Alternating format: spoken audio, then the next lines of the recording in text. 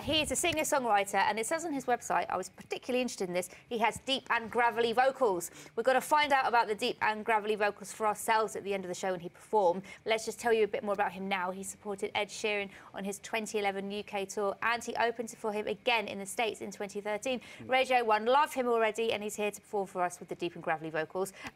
Antonio, hello. Hi. How deep and gravelly are your vocals? They can go quite low, I suppose. That's pretty low. Yeah, thanks. Is that your natural singing voice? No, it varies wildly. So sometimes you can be squeaky? Really, really squeaky. You'll see some of that in a bit. Oh, great. We'll have the full range. Yeah. Now, how would you describe your music? It's sort of rootsy, singer-songwriter. I don't like using the word folk because folk means a lot of things. Right. And it is quite rocky because I do get quite loud and stamp a bit sometimes. So, yeah, somewhere in between. Yeah. Somewhere in between the two. And who are your influences? I get a lot of comparisons to Bruce Springsteen all the time.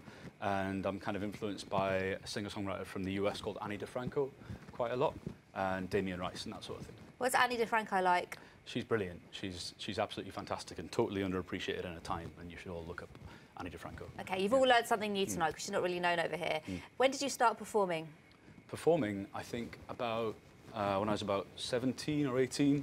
I started going to open mic nights and just playing in bars to like audiences of a very few number, and just got really addicted to it and didn't really stop.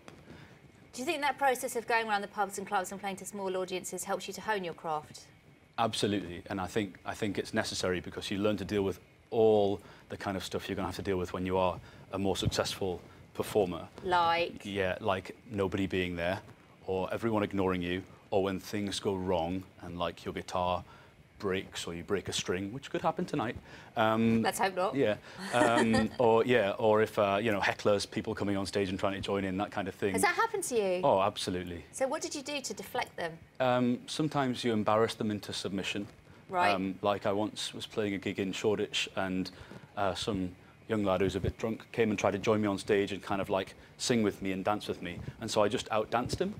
That was my decision. I just started kind of like, you know, going back to back with him, and he quickly got embarrassed and ran off. So that fixed that problem.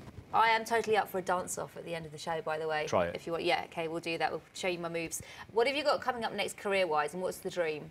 I've got an EP that is coming out at the end of March, and it's available for pre-order right now on iTunes, called Sun.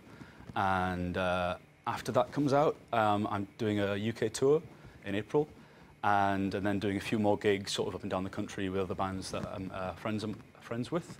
And then the dream is to make it big, obviously. But yeah, I'd like to see what happens with this EP. Like, I'm really, really proud of it. It's the most kind of representative of what I've been trying to make musically. And the song you're performing for us later at the show? It's called The City of Austin, Texas.